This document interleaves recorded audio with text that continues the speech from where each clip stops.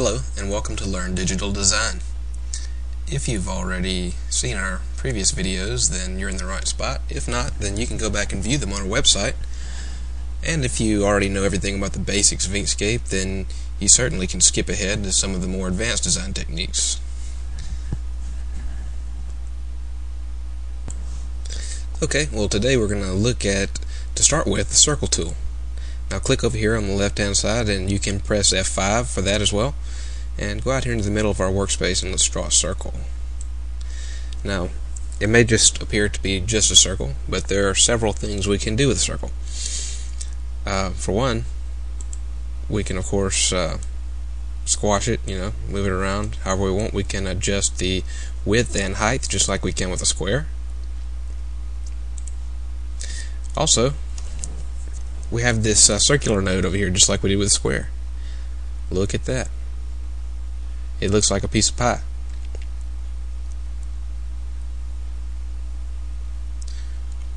We can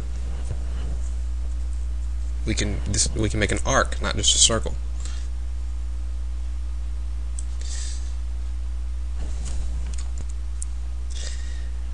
And I'm going to use this opportunity now that we have the circle tool pulled up and you can see how to make an arc, which is pretty simple. Let's talk a little bit more about the Select and Transform tool, F1 here.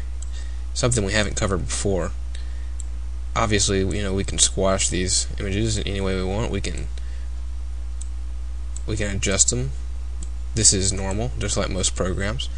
But click on the image again in the center somewhere. Now look what we've got. The nodes here on the edge have changed. Let's make it a little bit more wide so you can tell what's going on here.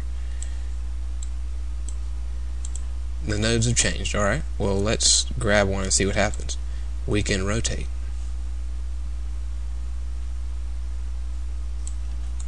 Not only can we rotate, we can skew.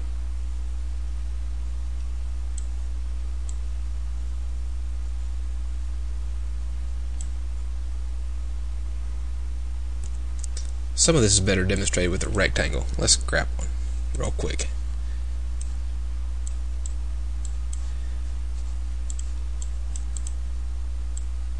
See how the skew works?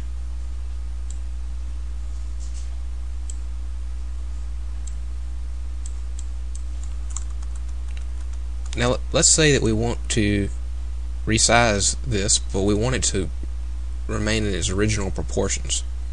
See, here we can adjust it in all kinds of ways. But what if we want to have it be more rigid and retain its original proportions? Look up here next to where the width and height are in between them. You're going to see this little lock here, and if you click that, it's going to close, and that's going to signify that this object is locked. You can grab this same thing here, and as you can see, it retains its original proportions, and I use this all the time. This is one of those things that makes it so that you're not necessarily going to have to worry constantly about the size of some of your images. Very nice tool to have. Now, since we have a little bit of time left in this tutorial, let's cover some of these other objects here on the toolbar that you might not use a lot, but are nice to know that you have. We have a Create 3D Boxes tool, and this is a very weird and interesting tool, and I'm going to show you just the basics of what it does, and then I'm going to leave it up to you to play with this tool and kind of figure out how you can use it, because it's going to be just so specific on when and how you're going to use this. But basically you can create a little 3D box here. You can move it around just like any other object, and it's got the selectors on this are a little bit different. So I'm not going to go into a whole lot of depth on the 3D boxes here. A really cool one we have here is Create Stars and Polygons tool. Now look at this star that we created here. You can choose how many corners you want this star to have. If you just want a simple 5-pointed star, you can make it a polygon or a star. You can choose how rounded you want it to be. This will be a cool way of creating some gears or something. So we can throw another one in there. Rotate it a little bit. And now all of a sudden we have these gears that interconnect with each other. Isn't that cool?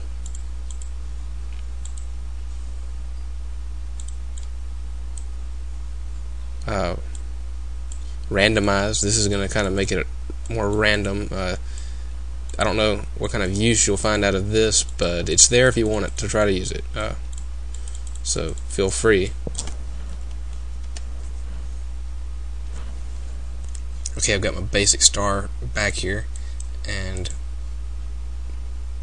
if you grab this inner node here, you can do some really wicked stuff with it. So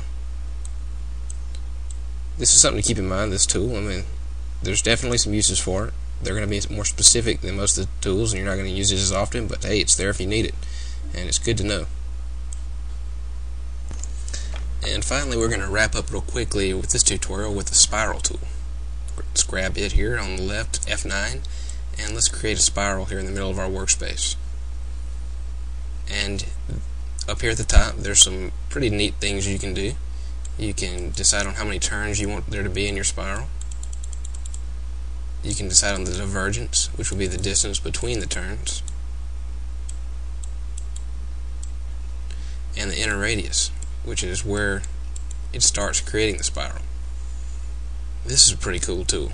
So once again, kind of like the star tool, you might not use it as often, but it's nice to have there in your toolbar. It's something to use.